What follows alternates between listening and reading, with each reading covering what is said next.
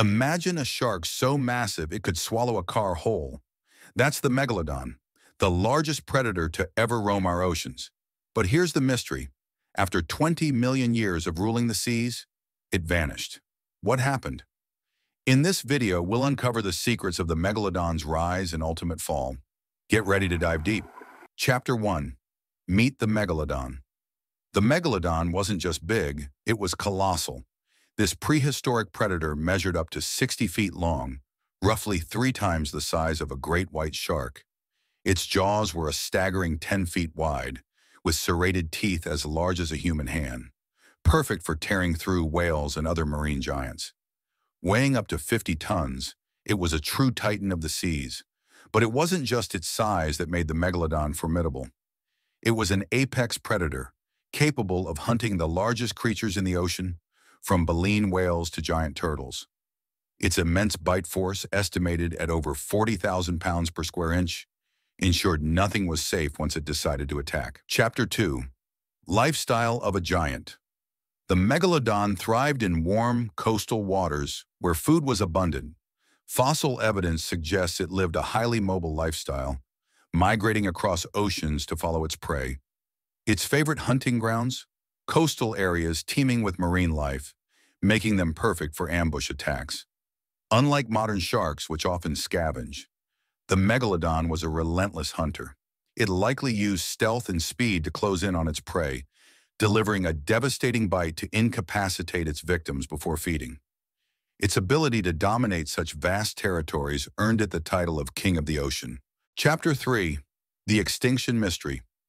But even kings fall. About 3.6 million years ago, the Megalodon disappeared from the fossil record. Scientists have proposed several theories for its extinction, each as fascinating as the shark itself. First, climate change played a significant role. As the Earth cooled during the Pliocene epoch, ocean temperatures dropped. The Megalodon, adapted to warmer waters, found its hunting grounds shrinking.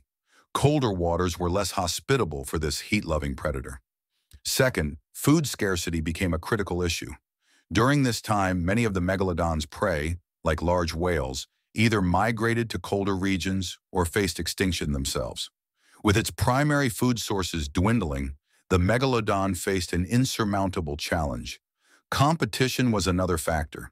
Emerging predators like the great white shark began to thrive in the cooler waters, adapting better to the changing environment.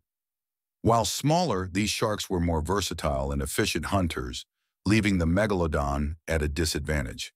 Finally, the Megalodon's size, once its greatest strength, became a liability.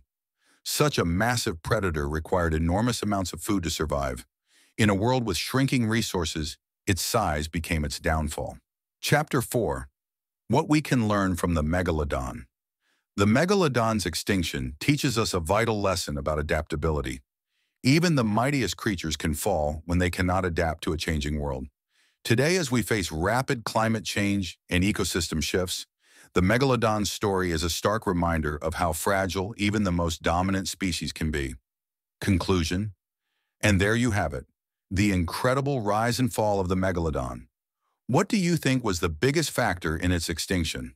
Let us know in the comments. If you enjoyed this dive into prehistoric mysteries, hit the like button and subscribe for more jaw-dropping content. See you in the next adventure.